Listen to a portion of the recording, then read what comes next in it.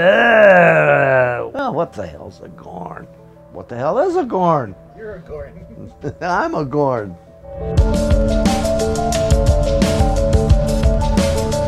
I used to work on Star Trek. I was an actor and a stuntman. Well, I was born in Chicago, Illinois. That was a long time ago. We moved around a little bit when I was growing up, so I could always run and play and jump and fight and do all these things that you shouldn't be doing. And then when I hit 13, that's when my life really started. I went to a little place out in Susanville, California, got my first horse and got my first learning of being a cowboy. Rodeoed on weekends and stuff, and met guys at the rodeo that they worked extra in the motion picture business. And the first feature I ever worked on was Rawhide. And I'd see these stunt guys come in. Well, I said, well, heck, I can do that. Joe Pevney got me the start on Star Trek, and he just told me he had a job for me to do, and he wouldn't tell me what the job was. He says, Bobby, he says, you'll like it. And I said, well, what is it? He says, don't ask what it is, you'll like it, trust me. All right, so I go to wardrobe to see what my wardrobe is. A lizard costume.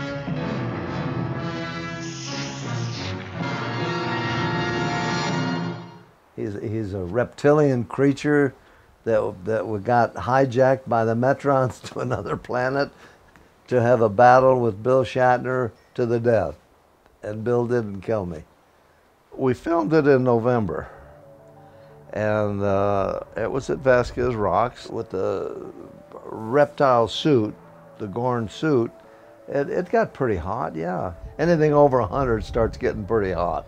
It was made out of a rubber, neoprene rubber, like a diver's wetsuit. And a man named Wow Chang came up with the costume for Roddenberry. So they made up the Gorn suit, but he also put all them extra muscles and stuff on top of that rubber. So that it got a little toasty, but we worked with it. However, they did tell me, don't drink a whole lot of coffee in the morning when you come to work. Why is that? Coffee makes you pee, and that suit was a solid rubber suit up to here. Yeah, let's see, do you see these dragons here? Those are all from Roddenberry's wife. Oh, Majel. Majel, yeah, those there. And then there's the dear old Gorn room. There's a mask up there. And there's another one there. And the guy from Switzerland made those for me. I got these for at an interview type of a thing for the Gorn, Star Trek.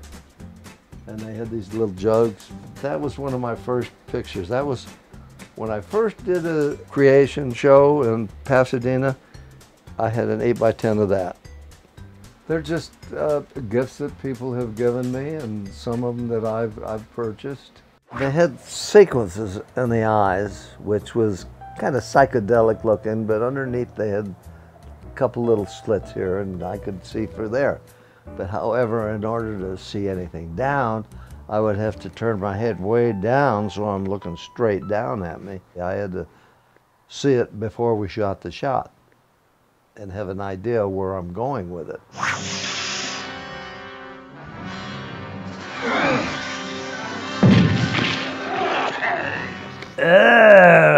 Walked around and did a little talking with Kurt. Wait for me.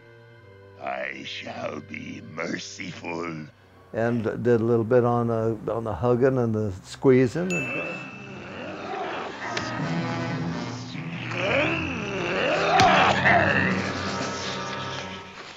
The worst fight scene there ever was, but hey, the people loved it. They say you should have beat the hell out of him and all this kind of stuff, you know. What was it like fighting Kirk and stuff? This is the one that Carl showed me.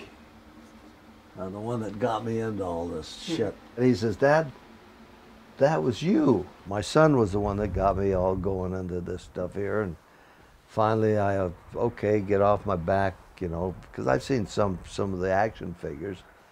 And I was always curious about where they came from. I did my first Gorn convention in Pasadena for Creation Entertainment. Fortunately, when we were filming Arena, I brought my cameras there. And I took pictures of everything, and people took pictures of me and stuff like that. So I had some pictures of me as the Gorn. So I went out and printed up 8x10s, had 50 of this one and had 50 of the other one.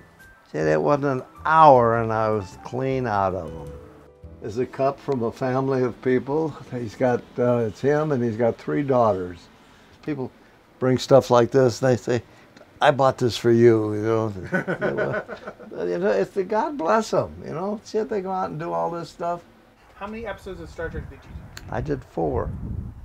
The first was Arena. The second was Return of the Archons. Third was Mirror, Mirror. And then I believe the last one was called The Apple.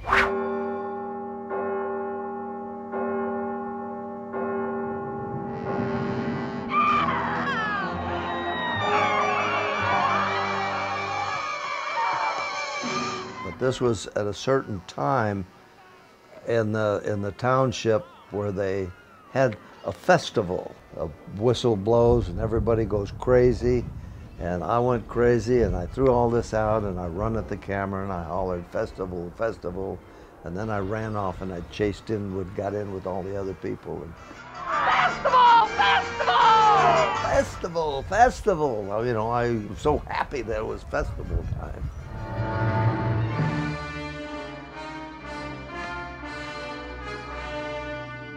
Mirror, Mirror had a part in it. I was one of Chekhov's henchmen. So we took Bill Shatner up in the elevator and we had a skirmish and I got zapped.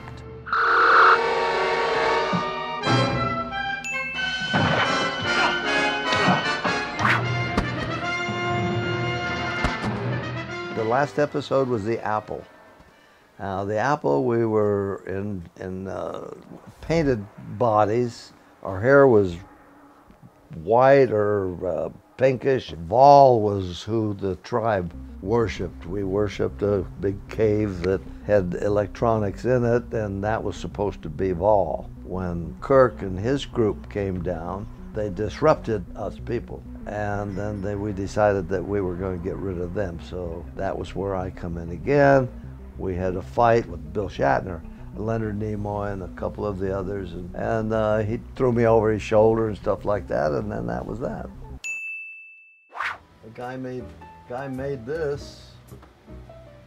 It's a good dust catcher, though. And then there's this one, the beanbag. What convention or where are you off to? Well, I'm going to Vegas in a couple of weeks. How do you feel about that? How that you got to play the Oh, I feel great about it. Otherwise, I'd be sitting home. I wouldn't have anything to do. At least this way, there's people calling me to sign a photograph. Also, it's the part where there's conventions concerned. I don't go because I want to make money. I go because it's the fans. That's the whole thing right there. It's whatever I do, I hope I do it for the fans, and I hope they see it and shake their head, yeah, he did good. I'm hoping to think the Gorn is popular because he treats the fans like they're fans, and he likes to know that he brought a little something into their life. I'm still known as the Gorn Captain.